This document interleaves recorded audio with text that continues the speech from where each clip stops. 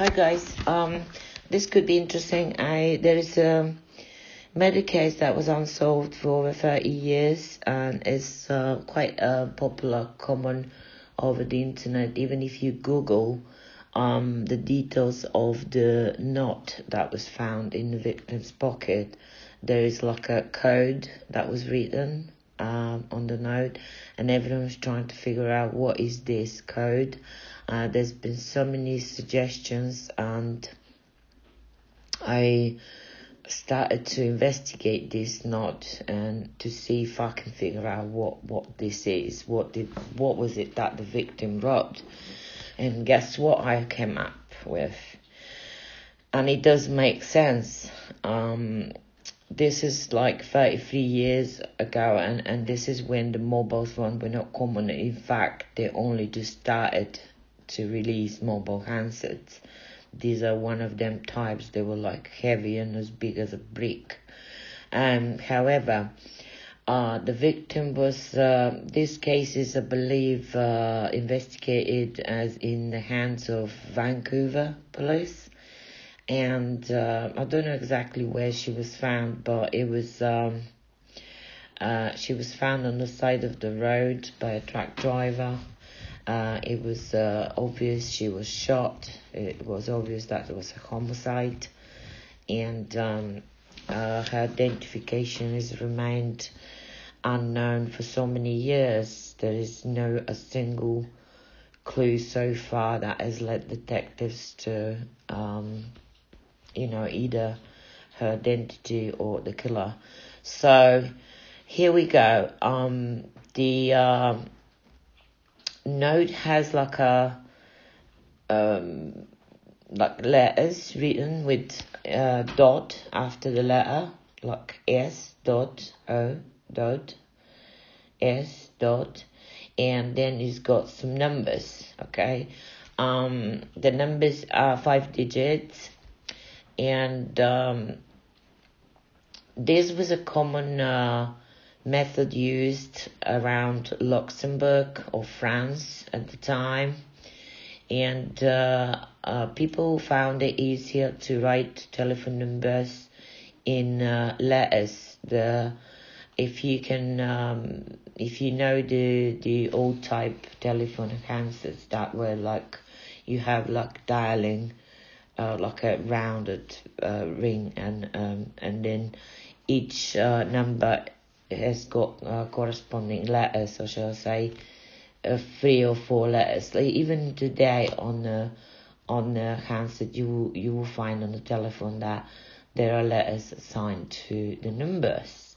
So, for example, an area code 523, one will write LAD, lad, which is easy to remember, and it's especially when people were over the phone taking numbers, they will write a note, and they were very common to use in Luxembourg and France to write a dot after each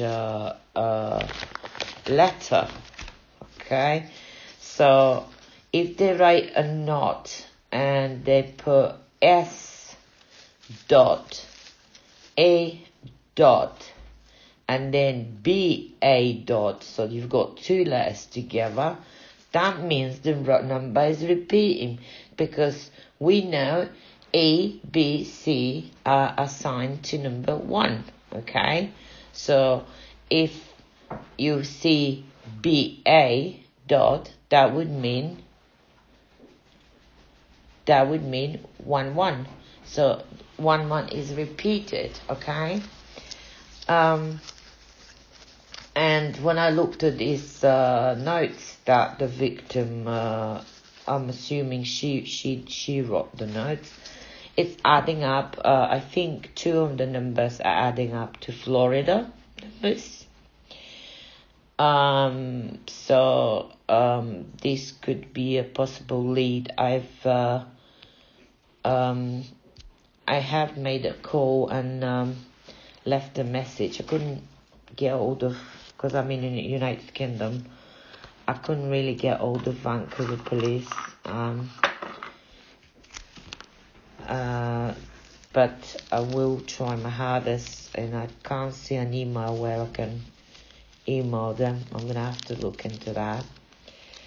But I have made efforts to alert other organizations that may be able to pass this information to the law enforcement. I believe this is the case. That's what I believe. I think I might have cracked this code on the Blue Boy Hotel Jane Doe note found in the pocket. It is important that she's identified and, her family found, and so she can be laid to rest. And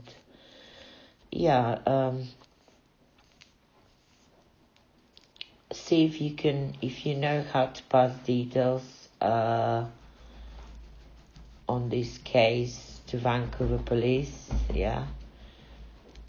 Please do so.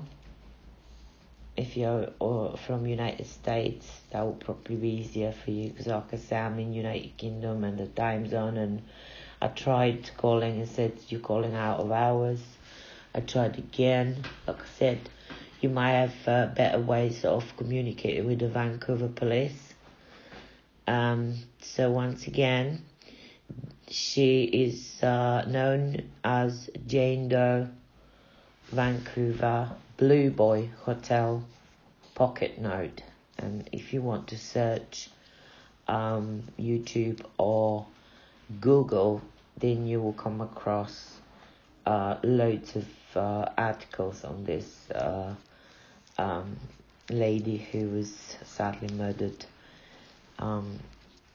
Anyway, I'm gonna wrap it up here, and hopefully this information helps. Thanks for listening. Take care. Bye for now.